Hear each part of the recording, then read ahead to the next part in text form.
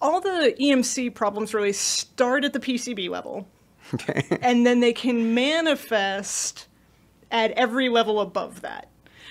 Sometimes on the board, sometimes not until you're looking at an entirely fully assembled electric vehicle city bus, which is one of the things I got to troubleshoot. Oh, fantastic. But fundamentally, there's certain things that are going to generate electromagnetic noise. And I think everyone's kind of aware that motors are going to generate noise. Things that have sparks, like it used to be one of the only things you worried about on a car was the spark igniters, right, from the fuel injection system interfering with the AM radio. That was like it. Cars have gotten a lot more complicated since then. A lot more sophisticated. There's a lot more stuff to go wrong. But one of the things that I think is less obvious to people is that any switching operation generates electromagnetic noise. Right. And that's not, oh, sometimes it does that.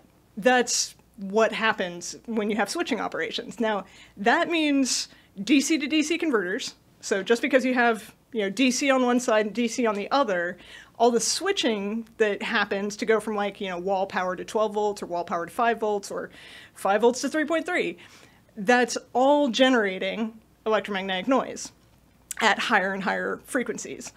Now that noise can be more severe, it can be less severe, but it's always there. The other thing is every single digital electronic system fundamentally is switching voltages. Right. That's how we do, all those billions of transistors that we've got on the chips, switching, right? That's what they spend their entire lives doing. All those switching operations generate electromagnetic noise. Now again, mostly at the chip level, the current involved is so tiny that, yes, it's generating electromagnetic noise, but it's nanoamps, picoamps. It's not something that's going to really cause a problem unless you get really unlucky, which does sometimes happen.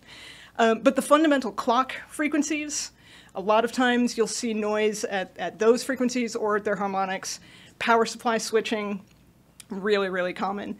And then the more power you're dealing with, the worse the noise problems get. So that's where electric vehicles, where you're switching, just huge amounts of power from the DC battery to the AC motor, that gets really extreme.